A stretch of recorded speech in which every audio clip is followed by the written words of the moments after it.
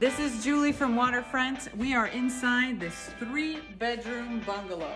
We are gonna make this a glorious space for a family of 5. What we're gonna do is make the living space a lot bigger. From here, the kitchen is going to be double its size. We're bringing it from there all the way into this space here. We're gonna make a giant kitchen out of this entire area. The back wall that you see back there, we're knocking that down, and the bedroom that's behind it will become the dining room. Here, we're in the bedroom that will become the dining room.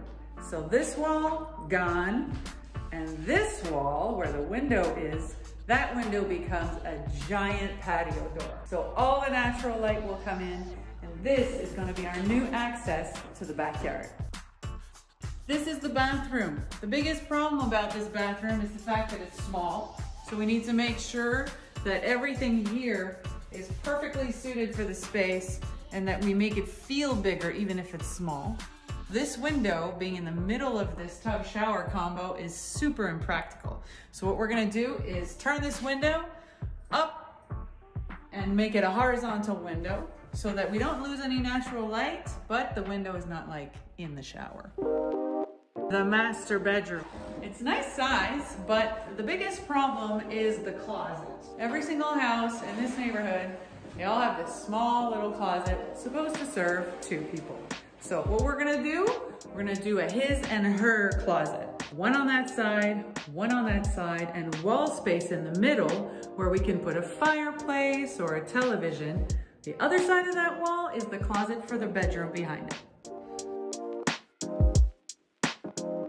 This basement down here, everything you can see, it's all gonna disappear. We're gonna put it all in the bin. All gonna disappear.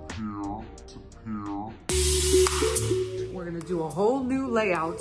We're gonna give them 2 bedrooms, 1 bathroom, a mud room, a laundry room, and a super nice layout that's gonna suit the whole family. It's gonna be beautiful, it's gonna function. No one's gonna hit their heads anymore because all the structural work we're gonna do here to get this beam way up in the ceiling. And that's it.